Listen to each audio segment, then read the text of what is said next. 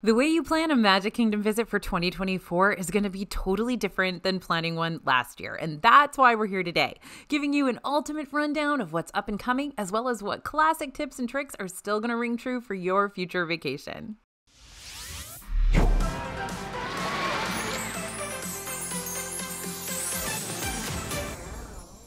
Hey everybody, it's AJ for Disney Food Vlog. Now we are hitting the ground running this new year with an ultimate guide to Magic Kingdom.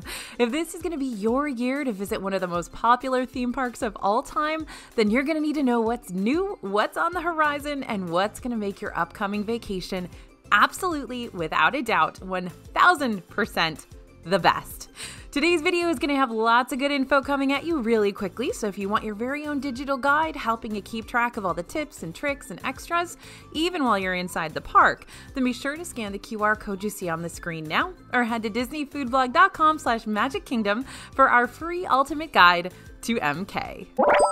First up, let's take a trip around Magic Kingdom together, just so you can get a good idea of where each land is located and what highlight attractions you're going to find in each place. This is always my problem when I go to a new theme park, is I don't know where everything is and I don't know how to get from here to there the fastest. So Magic Kingdom is the home of Cinderella Castle. I know you're going to see castle merch representing Disney World as a whole throughout your visit, but the only place you're going to find said iconic castle is this OG park. Along with Cindy's Place, you've also got 6 different lands to explore for now, but I don't want to get ahead of myself. We'll talk about the future later on. You'll start your day walking right down the middle of Main Street, USA, a turn-of-the-century scene inspired by Walt Disney's childhood home of Marceline, Missouri. You're not going to find any must-do rides here, but you are going to find plenty of shops and a few decent restaurants too. Oh, and you're also going to have a fabulous view of the castle, so be sure to take plenty of pictures, but also watch out for the trolley tracks because they will trip you up if you're not paying attention. Now, let's do something a little different today and work our way around the rest of the park counterclockwise from right to left,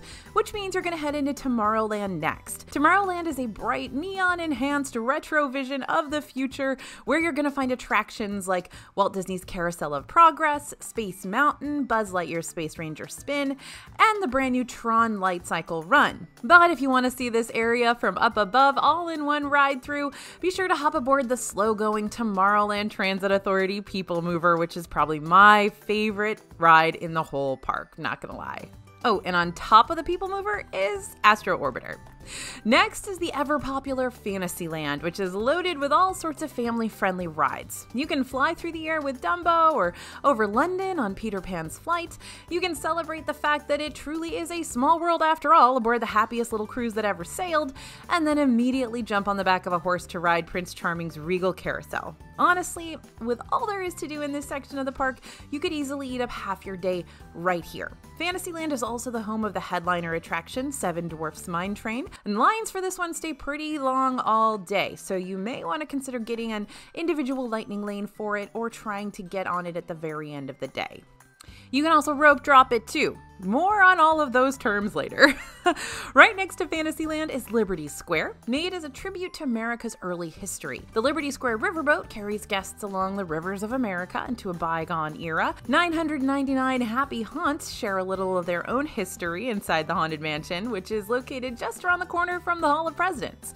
Heading on through Liberty Square, you're headed to Frontierland. Now, the Frontierland you're going to meet in 2024 is going to be a shell of its former and future self, since this Wild West themed area is undergoing some major renovations right now with still more to come. But you'll still be able to take a river journey over to Tom Sawyer's Island and ride the wildest ride in the wilderness, Big Thunder Mountain Railroad. Finally, we're in Adventureland. This is the land where you can take a jungle cruise, channel your inner pirate of the Caribbean, fly on a magic carpet, climb to the top of the Swiss Family treehouse, and sing along with some charming feathered friends in Walt Disney's Enchanted Tiki Room. It's also where you're going to get Dole Whip. So let's talk a little bit about what's new, what's coming, what's happening. 2023 was a big year for Magic Kingdom with lots of new and returning experiences that we're going to be able to enjoy all throughout 2024. Take all the updates that happened over in Tomorrowland, for example, making it look less retro and more legitimately futuristic. Tomorrowland now has a new snack kiosk called Energy Bites, home to donuts, cold brew, and unique ice cream mochi flavors, a reimagined gift shop called the Tomorrowland Launch Depot, and the biggest addition of them all, the new high-speed coaster called Tron Light Cycle Run. Tron takes you on your very own two-wheeled light cycle to launch you into the grid for a race through a dark, computerized world, reaching speeds up to 59 miles per hour. Per the release of this video, Tron still uses a virtual queue system, meaning you can't just hop in a physical line for this ride. You gotta enter into the virtual queue on your My Disney Experience app, either at 7 a.m. or 1 p.m. during the day of your visit. While virtual queues are getting a little easier to snag than they used to be when the ride first opened, they do still book up fast, so you want to make sure you're logged into your account and ready to grab your spot in line before the virtual queue goes live. However, if you want to skip the virtual queue hassle altogether, you can opt to pay for an individual lightning lane. That's going to cost you about $20 per person per ride through. While this ride is pretty short, the individual lightning lane can be more than worth it for some folks, since you'll be able to choose your return time for the ride, meaning you can choose a later return time and guarantee that nighttime experience. Because a ride on Tron during the day is fun, but at night it's truly awesome thanks to that epic glowing grid. 2023 was also the year we got to see the return of Magic Kingdom's nighttime spectacular Happily Ever After, and the hole in our hearts were filled once more. Happily Ever After lights up the skies over Cinderella Castle every evening with dazzling fireworks set to fan-favorite Disney songs. Plus, projections featuring Disney characters and iconic film moments can be seen on Cinderella Castle throughout the show, and those projections extend all the way down Main Street, USA. The exact times that Happily Ever After plays each evening switches up during the year based on when the sun sets, so double check the My Disney Experience app or posted schedules inside the park to make sure you don't miss out on this must-see. In September, Mirabel from Disney's animated film Encanto arrived in Magic Kingdom over at the Fairy Tale Gardens where Merida used to meet. Mirabel typically meets with guests all throughout the day up until 3:45 p.m. Usually. Check the My Disney Experience app for updated meet and greet times just in case things change when you're there. Keep in mind that Mirabel does take plenty of breaks during the day, so don't be alarmed if she disappears for a bit while you're waiting in line. And as a last-minute entry on the list, we gotta shout out Haunted Mansion's newest ghost, the Hatbox Ghost, who finally materialized at the end of November. Disney told us he would be there in November, and he came like right on November 30th. The Hatbox Ghost hangs out right next to the Endless Hallway, right at the beginning of the ride, so you won't get too terribly far into the ride before you see him in all his headless wonder. So what else is in store for Magic Kingdom in 2024 and beyond? Well, remember how I mentioned earlier that Frontierland's kind of a hot mess right now? That's because earlier in 2023, Splash Mountain closed to make way for that brand new log flume journey, Tiana's Bayou Adventure. This attraction is going to be a re-theme of the old one, so you're still going to be able to experience the same old 50-foot drop we love and fear, clearly. But now, the ride's story will be centered around Tiana from Princess and the Frog, who's going to be hosting a Mardi Gras party for the people of New Orleans. And you. While this ride isn't slated to open until later in 2024, we've seen a lot of progress being made over at this ride during the past few months, including a colorful new mural around the queue building. They're adding tons of flowers and greenery all over that big hill as well. Every day when we go over there, it looks like there's more, and it's just getting a complete rebrand. But that's not the end of Frontierland's changes for 2024. Disney's also announced that a new show is coming to Country Bear Jamboree in Magic Kingdom. The beloved bears will be learning an all-new act featuring their usual songs in new styles like country, rockabilly, and bluegrass. The new show, which will now be called Country Bear Musical Jamboree, will reflect classic variety shows found in Nashville, Tennessee. So while we know the Country Bears and Tiana will both be bringing us fresh new content during the new year, there are a couple of other Magic Kingdom additions that we know are in the works. We just don't know about any upcoming dates or too many concrete details, but we're going to tell you about them anyway. For example, we learned during the 2023 Destination D23 convention that a new lounge themed to the classic Pirates of the Caribbean attraction is coming to Adventureland sometime in the future. Here, pirates of all ages will be able to gather together and swap stories of their journeys across the 7 seas, and that includes you. Now, the Barker Bird, also known as Peggy Pegleg Pete used to greet guests at the Pirates of the Caribbean attraction, but now he's going to be nesting at his newest home over at the soon-to-be lounge. Disney Imagineers are still working out the design details right now, so we'll have to update you once we learn more about this project, which hopefully will be ASAP because I'm very excited. And then there's the biggest what-if blue sky project of Magic Kingdom, the new land just beyond Big Thunder Mountain. Bruce Vaughn, Chief Creative Officer, Walt Disney Imagineering, what a cool job, right? Said that the Imagineering team is looking to expand the Magic Kingdom in their biggest park expansion yet, which would be on a similar scale to the expansions we've seen done in Animal Kingdom for Pandora and Hollywood Studios for Galaxy's Edge. We're still not quite sure what exactly this new area is going to include, though there were ideas thrown out involving Coco or the Disney villains. Can you imagine an entire villains area of a park, a whole villains land? But whatever this place turns out being will include the addition of new attractions and restaurants and shows and more. All right, how to stay in Magic Kingdom after it closes. I'm not going to beat around the bush, friends. Magic Kingdom is a busy park. Not only that, but it's the Disney World park with the most rides, meaning it can be pretty difficult to accomplish every single thing just in one day. Unless, that is, you have an advantage. There are a few different ways you can stay in Magic Kingdom after the park closes for everyone else, giving you shorter ride wait times park-wide. Method number 1, extended evening hours. While all Disney World Resort Hotel guests will have access to early theme park entry, which will let you into the parks 30 minutes before they officially open, guests staying at deluxe resort hotels can also use the extended evening hours benefit at select parks on certain nights. Very vague there, including Magic Kingdom, for up to 2 extra hours in the park after everyone else has to leave. Now, that information is on the Disney website on the park hours area, so you can go find out which nights are going to give you extended evening hours in Magic Kingdom if you're staying at a deluxe resort. Method number 2 are those after-hours events. Disney's after-hours are separately ticketed events that give you 3 extra hours in the parks, meaning lower wait times for the rides alongside complimentary snacks and beverages. But here's the real big hack when it comes to Magic Kingdom's after-hours in 2024. You could potentially see 2 nighttime spectaculars with just your after-hours ticket. While you're more than welcome to purchase regular day tickets and after-hours tickets for Magic Kingdom, that can more than double the cost of your park day. So you can also choose to stick with just the after-hours tickets if you want to. Magic Kingdom's after-hours events run from 10 p.m. to 1 a.m. starting on January 11th, 2024, and running on certain nights up until April 8th, 2024. But even though the party doesn't start until 10, you can still arrive at Magic Kingdom as early as 7 p.m. for a pre-party mix-in. This means you'll get the chance to see Happily Ever After during the regular park hours and the after-hours exclusive spectacular Disney Enchantment. That's right, double the prizes. Now, it can be difficult to figure out, do I want a daytime ticket? Do I want a nighttime ticket? But I will say this, if I had to choose between the two, I would probably choose the after-hours ticket. That might be a hot take because there are going to be much shorter lines.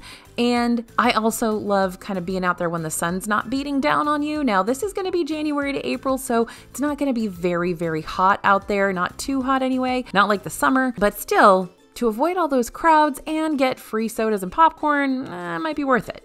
Now, method number 3 is the holiday parties. Each year, Magic Kingdom throws 2 separately ticketed holiday party events. Mickey's Not So Scary Halloween Party and Mickey's Very Merry Christmas Party. Now, there are multiples of these. They start in like August and run through December, depending on which holiday is going on at the time. So you don't have to just choose one night. There's multiple nights you can choose from. During these parties, you'll not only have shorter lines for the rides, but you're also going to be able to experience exclusive seasonal entertainment like stage shows and parades, ride overlays, and fireworks unique to that specific event. You're also going to find variety of unique character meet and greets throughout the park, like Jack and Sally, who tend to be pretty popular party guests. And holiday parties have a little bit more of a family-friendly schedule, with festivities starting at 7 p.m. On the days that the party happens, Magic Kingdom will close early at 6 p.m. and guests of the party will be able to enter as early as 4 p.m. Lots of PMs there thrown at you.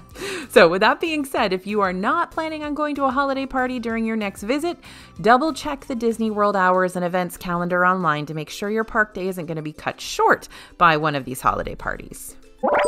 Speaking of things you need to be aware of before your visit, there are a couple of major warnings I want to send your way just so you don't get caught in a bind. Do not get caught in these traps. First off, make sure to scout out your spot for Happily Ever After early. This is a super popular show, so brace yourself for intense crowds around the Castle Hub and all the way down Main Street, USA. Above all, don't make the mistake of thinking you'll be able to find a great spot with only 15 minutes to spare. I'm not saying you'll never get lucky and find a decent viewing spot at the last second, but more often than not, if you don't get over to Main Street early enough, you won't have much say in where you'll be able to go. Once the main areas start to fill up, cast members need to direct traffic in a way that may prevent you from getting from one side of the hub to the other. Once these sections reach capacity, guests are going to start to be redirected away from the hub and into other areas like the overflow pathway that runs parallel to Main Street. So give yourself plenty of time to find a spot if getting a good view is important to you. Maybe 30 to 45 minutes before might be necessary depending on how good of a spot you're hoping for. That said, of course you can see the fireworks from anywhere in the park, right? There's going to be different camps of thought on, oh, just show up 5 minutes before, you'll be able to see everything and it'll be fine. That's usually true. But if you want that epic viewing spot right there in the hub so you can see all of the projections and see the fireworks and get your pictures just dead on center, then you're going to have to plan a little bit ahead. Now, secondly, avoid going to quick service restaurants around peak dining times anyway, but mobile ordering can get a little hairy in there. So mobile order is available at the majority of Disney World restaurants, and it's generally a good way to save a lot of time standing in line for food. However, when things get busy in Magic Kingdom, mobile order could slap you with a major problem. You might find yourself waiting a long time before you actually get your food, even though you thought you were cutting some corners by mobile ordering. During peak dining times, especially around Magic Kingdom's busier seasons, you could find yourself waiting well over an hour just for lunch, which is what we saw happening during this past Thanksgiving break. That's a long time to wait for chicken tenders, my friends. Now, the best thing you can do to avoid the same fate is simple. Think ahead. Place a mobile order earlier in the day, like even after rope dropping the park, and set it for a later pickup time. Then you can pick up your food when you actually are ready to eat. It's also a good idea to plan on a later lunch or earlier dinner. That way, even after you do pick up your food, you could have an easier time finding a free table to eat it, and you won't have to wait quite so long for mobile order to actually make it. All right, are you ready to talk lightning lanes? Because we have got the tips. Well, you don't have to purchase lightning lanes for Magic Kingdom to get on the rides you want to get on. This ticket edition could be a great way to hit up as many rides as you can in a single day without having to wait in forever long lines to do it. So here are a few tips to help you make the most out of Genie Plus if you decide to tack it onto your Magic Kingdom visit. Number 1, start making reservations early. You can make your first lightning lane starting at 7 a.m. on the day of your visit for any park, but you can purchase Genie Plus as early as midnight. That way you don't have to scramble at 7 a.m. to purchase Genie and grab your first lightning lane. Now, important reminder, you can only book one lightning lane at a time, so make sure to have your top ride picked out and ready to snag. 2, figure out which rides to book first. Even though you've purchased Disney Genie Plus, doesn't mean you're automatically guaranteed to get all your priority rides all at once. So on Magic Kingdom's busiest days, Genie Plus not only has the tendency to sell out, but certain lightning lanes can book up solid before the afternoon rolls around. See why getting up at 7 a.m. is so critical? The earlier you can start booking your lightning lanes, the better off you're going to be. So, which lightning lanes should you plan to book first? Generally, Peter Pan's Flight is a good option to start with. This ride is very nostalgic and well-loved, but the capacity is pretty low, meaning the line moves slower than a lot of the rides in the park, so getting a lightning lane comes in handy. Another good option to select is Jungle Cruise. This is also a nostalgic ride that tends to keep pretty high wait times throughout the day. During the holiday season, when it's Jingle Cruise, we do see 100-minute waits for this regularly. And now that the Hatbox Ghost is chilling over at the Haunted Mansion, lightning lanes for that ride could book up real fast as well. Third tip, use the 120-minute rule. You can book your next lightning lane when one of 3 things happens. 1, you've used the first one you booked. 2, your first return time window has ended if you miss it. Or 3, 120 minutes have passed since you booked your last one. Or 120 minutes after park opening, depending on the situation. That last rule, number 3, is what we're talking about right here, right now. Essentially, you can book another lightning lane 2 hours, 120 minutes after reserving a previous one, if the return time for the first lightning lane is more than 2 hours away. This was sort of an unofficial rule when Genie Plus first debuted, but Disney has since set it in stone. Now let's do an example here, because I know this is confusing. Let's say that at 9 a.m. you booked a Haunted Mansion lightning lane with a return time of 2 p.m. you don't have to wait until 2 p.m. to make another Lightning Lane reservation. 2 hours after you made that reservation, you can make another one. So at 11 a.m., you can choose another attraction and keep hold of that 2 p.m. Haunted Mansion reservation too. And 4, be on the lookout for future changes. Disney is currently working on a way for you to plan out your Lightning Lane selections before the day of your park visit in 2024 to give you less time having to worry about strategizing inside the park and more time just simply enjoying your time there. While we're not sure yet about the exact details of these changes, they could completely change the way you plan out your Genie Plus selections, meaning we'll have more updated Genie Plus videos for you on the horizon. It's time for my favorite part of this video. We are going to talk food. Don't try to hide it. I can hear your stomach growling from the other side of the screen. So let's highlight some of our favorite places to eat in Magic Kingdom to make sure you're not only fed, but satisfied. All right, for Disney theming, we're going to recommend Cinderella's Royal Table. Cinderella's Royal Table tends to be the most popular restaurant in all of Magic Kingdom, with the hardest to get reservations since it is inside the Cinderella Castle. The food here is fine. It's not great. It's not bad by any means, but what you're really paying for here is the overall experience of eating inside the castle and mingling with the princesses. A meal here for lunch and dinner costs $84 per adult and $49 per kid, but prices tend to be cheaper if you book around breakfast, dropping costs down to $69 per adult and $42 per kid. What a steal! It's not a steal, but you got to do what you got to do when you're in Disney World. Next is Be Our Guest Restaurant. At Be Our Guest, you can dine inside the Beast Castle, and you don't even have to be a prisoner to do it.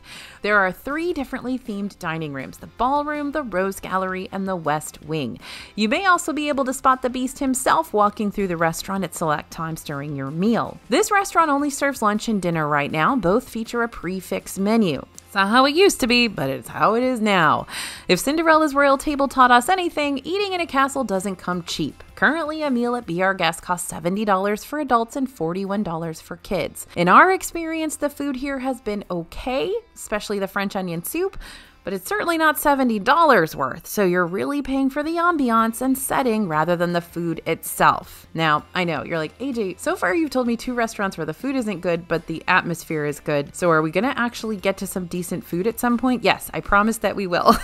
But these are restaurants I have to tell you about because they are very popular restaurants.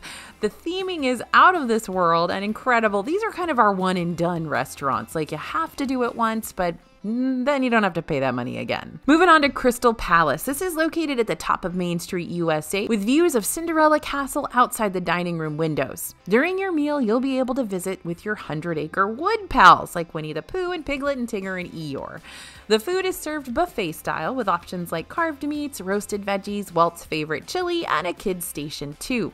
The food is pretty good, especially for buffet standards, with a few unique options like shrimp creole and plant-based curry for those with more adventurous palates. And Skipper Canteen. All right, here we go. Skipper Canteen is an Adventureland and is directly based on the classic Jungle Cruise attraction. According to the Disney legend, Alberta Falls, granddaughter of Dr. Albert Falls, for whom Schweitzer Falls was named, took over the family shipping business and opened up the Skipper Canteen to host guests before or after they go on their Jungle Cruise ride.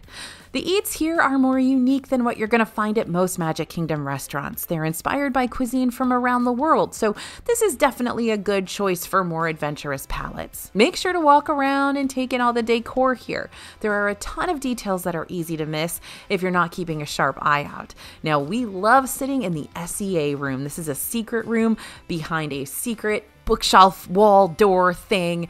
It's really cool, so that's the room I always recommend to sit in.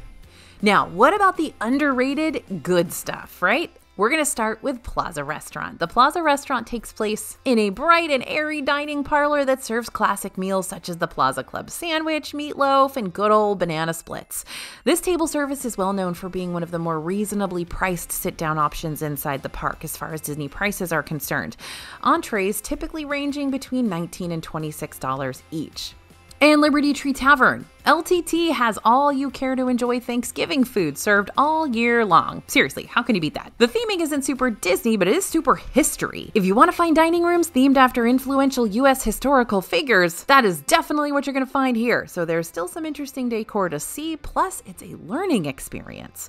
But what really seals the deal for me here is dessert. The Ooey Gooey toffee cake is not something to skip out on. It's basically a warm toffee cake served with vanilla ice cream and chocolate sauce, and it's one of my all-time favorite desserts in Disney World, hands down. And if you ask me what toffee cake is, I won't be able to tell you because I think it's more than the sum of its parts, but it kind of seems like a cross between a chocolate chip cookie dough situation with like toffee added in. Surprised to see Tony's Town Square on this list? Don't be. This Main Street restaurant has really been stepping up its game lately.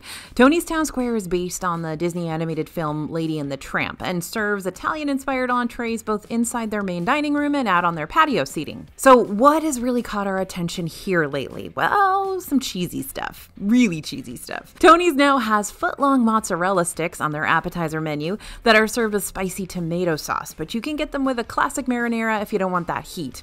And the garlic bread, also found on the appetizer menu, comes with a Parmesan fondue served on the side, which you can pour all over that carby concoction with reckless abandon. And the tortellini al forno, an actual entree this time, has both cheese and chili with plenty of Italian sausage spread throughout, so there's a lot of heat here. Way to go, Tony. We knew you could do it. Moving on to quick, cheap, and easy. We're going to start at Columbia Harbor House, which is our most recommended counter service, quick service, fast food location in the park. Columbia Harbor House serves up surf and turf with eats like lobster rolls, a shrimp boil, grilled salmon, and chicken tenders. There's plenty of indoor seating here. Hooray for air conditioning. Don't forget to sit upstairs. Fewer people know that that's there. And the theming is very on par with its Liberty Square setting. It's not a super Disney-fied atmosphere or anything, so younger kids might not think it's quite as fun as some of the other options in the park, but believe me, there's more seating upstairs. You can actually see the parade from some of the seating upstairs, which is cool, literally, because of air conditioning. Now, Pecos Bill Tall Tale Inn and Cafe. This may not have the most authentic Mexican food you'll ever eat, but it's still a decent spot to grab a quick bite. I'm also a big supporter of the queso here. It's white queso. I really, really like it. You can add it to your meal for just $1. The Friar's Nook in Fantasyland is a hidden gem tucked within view of the Seven Dwarfs Mine Train. You never quite know what the Friar's going to be serving up next, which is actually part of the fun. This is one of those places where Disney kind of tests out some stuff every once in a while. Currently, you're going to find lots of savory options here, including loaded tater tots and hot dogs, along with mac and cheese and bratwurst. And don't forget, they serve up hot breakfast items on the go here as well. While Sleepy Hollow refreshments may have very limited outdoor seating options and absolutely no indoor seating options, the food is still good enough that we come to eat here all the time. The funnel cakes and Mickey waffles are great, but the real gems are the fresh fruit waffle sandwich and the sweet and spicy chicken waffle sandwich. They've also got a hand-dipped corn dog all day long, as well as turkey legs available after 9 p.m. only. Now, how about snacky stuff? Let's go to Main Street Confectionery. When you need something to satisfy that sweet tooth, the best place to stop in Magic Kingdom is Main Street Confectionery. This old-fashioned classic candy shop is your one-stop shop for cookies, candies. You can make your own popcorn here. All things sweet. This is also a mobile order location, don't forget. Now, the spring rolls found outside Adventureland aren't your average spring rolls. These flavors swap out often, but each tends to provide a savory, crispy, flavorful, and slightly filling snack to keep you satisfied till your next meal. Recently, we've seen the pepperoni pizza spring rolls and cheeseburger spring rolls here, though we tend to place the cheeseburger spring rolls on a pedestal above all other spring roll options because they're just that good. Every once in a while, you do see different flavors pop in here. Along with hot and savory spring rolls, Adventureland comes in clutch when it comes to icy and sweet stuff too. There are two places where you can grab a signature Dole Whip treat inside this section of the park. The first is over at Aloha Isle, where you'll not only find that classic pineapple Dole Whip, but also Dole Whip floats and various flavors that you can swirl with the classic pineapple, like raspberry and coconut. Our favorite thing on the menu here is the Tropical Serenade, which was originally introduced during Magic Kingdom's 50th anniversary. It features Pog, which is passion fruit, orange, and guava juice, with coconut Dole Whip and an upside-down pineapple cake pop too, which reminds me of my other favorite thing on the menu here, the pineapple upside-down cake with Dole Whip on top. That's always been one of my favorites. Meanwhile, over at Sunshine Tree Terrace, which used to be Aloha Isle and now it's Sunshine Tree Terrace, and that's for all the old school Disney fans here, because lots of folks don't even know that. You can pick up different Dole Whip flavors like orange and strawberry, or you can make a float out of beverages like root beer, Coca-Cola, Fanta Orange, Fanta Strawberry, Powerade, Mountain Berry Blast, which we do not recommend with chocolate ice cream, or Sprite, served with your choice of Dole Whip or soft serve. So let's talk Gaston's Tavern really quickly here. Gaston's doesn't have a whole lot on the menu, but it really doesn't need to have a whole lot because those cinnamon rolls exist and would overshadow anything else anyway. These cinnamon rolls are warm and gooey and sweet and practically perfect. Plus, they're the size of your head, making them super easy to share. Next up, we're going to talk about where to escape when things get stressful, because they will. You know how I mentioned before that Magic Kingdom is a pretty packed place? Wasn't kidding. The crowds here can be unbearable at times, especially during the holidays and on those weekends and in the afternoons. And when you combine all three together, may the odds be ever in your favor, my friend. Fortunately, there are places inside the park that can help you get away from the thick of the bottlenecked pathways and forever long queue lines. While there are a lot of attractions in Magic Kingdom, some are way more chill to hang out in than others. I'm talking about the attractions that usually have very low wait times and give you the opportunity to sit back and relax for a decent amount of time. These include shows like Walt Disney's Carousel of Progress, Hall of Presidents, and Walt Disney's Enchanted Tiki Room, which all usually have minimal wait times comparatively. And once you're inside, you can just ease into your seat and breathe and enjoy the show, and maybe even enjoy the air conditioning even more. Another place that's kind of tucked away and out of the direct line of Magic Kingdom traffic is near the gazebo in Liberty Square. You'll find this gazebo right before you get to Ye Olde Christmas Shop. During events like Mickey's Very Merry Christmas Party, this is usually where characters like Santa Claus will meet and greet, so this tip only applies during normal park hours. If a character meet and greet isn't happening there, you're good to go. But when it's not crowded, it can be a real nice spot to reclaim your personal bubble. And finally, don't forget about Tom Sawyer Island. Even though Frontierland is a big old construction zone right now, Tom Sawyer Island is still open for business. To get there, you'll need to take a small raft that runs to and from shore regularly. And the island is a great place to explore if you want something a little more off the beaten path. A lot of people don't go over there, even on busy days. It's way less people-y. Now, bonus tip, don't forget that leaving Magic Kingdom is an option you can consider. I know that can be hard to wrap your head around, considering you paid for tickets to be inside the park, so you want to be inside the park all you can. But sometimes those Magic Kingdom crowds will win, and when that happens, you'll want to wave the white flag and escape over to one of the nearby monorail resorts for a little bit, just to walk around, browse the gift shops, maybe grab a bite to eat. Then, when you're feeling all nice and tranquil again, you can head back to the Magic Kingdom for more chaos. We love Magic Kingdom, we really do, but there's one major part we loathe about it, and that's the transportation, the getting to and from. It is not as easy as getting to the other three parks, where you can drive yourself over, park, and just walk right up to the front gates. Instead, it's a whole process if you want to drive yourself or take a ride share or Good Neighbor Resort bus over to the park. First, you get to the parking lot. Easy enough. Then, depending on where you're parked, you're either going to have to walk or take a tram to the Transportation and Ticket Center. From there, you've got to decide whether you want to ride the ferry or the monorail, which will be a little bit of a wait either way, especially if you arrive first thing in the morning. And finally, you'll be dropped off at the front gates of the park, but you'll have to wait in line to scan your ticket. You think that's bad? Just wait till after the fireworks when you have to do the whole thing in reverse with everybody else who's exiting the park at the same time. There are moments that make me question why I put myself in these situations in the first place. Now, if you're staying at a Disney World resort, you will have access to those free hotel buses, which can help you bypass all the transportation and ticket center hassle completely. However, that doesn't mean you're going to bypass all the crowds. In the mornings before the park opens, the transportation lines can be a little chaotic, and you won't have any lightning lanes to help you out there. There's no surefire way to avoid the chaos that is the Disney buses, but if you can figure out what time they start running each day, then you can plan to get up and around early and try to get ahead of the rush. It's also important to plan any of your advanced dining reservations around these potential time sucks.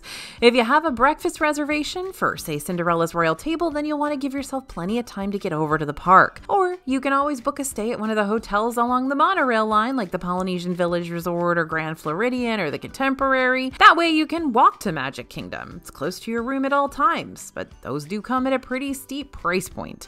As far as the end of the night crowds are concerned, do you know that phrase, if you can't beat 'em, join 'em? Yeah, ditch that motto for Magic Kingdom. Rework it into, if you can't beat 'em, avoid them at all costs. Instead of joining the masses and having to wait in thick crowds just to get back to your hotel at the end of the day, Stick around Magic Kingdom a little bit longer. Enjoy the castle views, do a little shopping, maybe enjoy a snack. The Main Street shops and quick services like Casey's Corner and the Plaza Ice Cream Parlor stay open for 30 to 60 minutes after the park closes, for anyone looking to make some last-minute purchases. That way you can spend your time waiting for the lines to go down inside this pretty park instead of being forced to stare at the backsides of other guests for half an hour or more. And don't forget, you can also get in line for a ride in Magic Kingdom right up until the park actually closes. So hop in line for one of those popular rides and you'll still get to ride, and then you can leave when everybody else is gone. Now, are you ready for a little extra spice? Magic Kingdom has even more to offer than just rides and restaurants and fireworks. They've also got other fun options that'll add that extra flavor and excitement to your already exciting day. For example, the afternoons in Magic Kingdom are filled with Disney characters, beloved songs, and larger-than-life floats in Disney's Festival of Fantasy parade. Check the My Disney Experience app for updated show times during your visit. Fun fact, a reserved viewing area is available for Festival of Fantasy if you book a Lightning Lane for it. Those who book a Festival of Fantasy Lightning Lane will be given a return window for one of the parade showings. When the time comes, you'll report back to the Castle Hub directly in front of the statue of Walt Disney and Mickey Mouse, aka the Partners statue. Here you're going to find a roped off area for that VIP parade viewing. Now, kids, check this out. If you're between the ages of 3 and 12, you can get a specialty Disney makeover at Bibbidi Bobbidi Boutique in Fantasyland. The Fairy Godmother's apprentices, aka some uber-talented cast members, will pamper kids with a variety of beauty services, including hair and makeup, costumes, and more. Generally, Disney recommends making a reservation for this one since availability can fill up quickly, but you can always check on the day of your visit to see if any last-minute openings are available. Feeling left out, adult friends? Don't worry, there's a Disney makeover spot for you too. This is for all ages and it's a bit more permanent. When you find the red and white striped pole, you'll know you have arrived at the Harmony Barbershop, which is decked out to look like an authentic Victorian barbershop, complete with old-fashioned barber chairs and decor. Here you can get a haircut, beard, or mustache trim, but if you want an eye-catching Disney do, a colorful not-so-hidden Mickey can be applied to your hair with gel and glitter. That's pixie dust for an additional charge. You may also want to commemorate your kid's first haircut here with Harmony's First Haircut Package, complete with a cute certificate, specialty Mickey ears, and a snip of your kiddo's first lock, along with some pixie dust for prosperity. If maybe you feel like you haven't fit more than enough steps into your day, you can always trek up the stairs at the Swiss Family Treehouse to explore the rooms of past adventurers, as well as get a stunning view across the park from that 6-story high summit. And a Pirate's Adventure Legend of the Seven Seas is available to you too. This is a free and interactive Pirates of the Caribbean themed treasure hunt that takes place throughout Adventureland. You can stop by the Crow's Nest near Pirates of the Caribbean to start your journey and complete your 5 missions. Each one takes approximately 20 minutes to complete and does not need to be done consecutively, so you can stop and start again throughout your day. And then there's Disney's Main Street vehicles, which tote guests up and down Main Street, USA to make you feel like a character in a cavalcade. This is nostalgia to the max. Now, the Main Street vehicles typically only make trips to the front of the park and to Cinderella Castle in the morning, so be sure to hit up the park early if you want to ride on one of these turn-of-the-century vehicles. Now, despite Magic Kingdom's high crowds and Florida's unruly temperatures, your Disney World vacation can still become one of your very favorite family vacations of all time. Just keep checking back here with us as we continue to learn more about these updated release dates and future park additions and super hidden hacks. And don't forget to download our Ultimate Guide to Magic Kingdom digital download over at disneyfoodblog.com/magickingdom. We've also got ultimate guides for all the other parks, so you can go check those out next.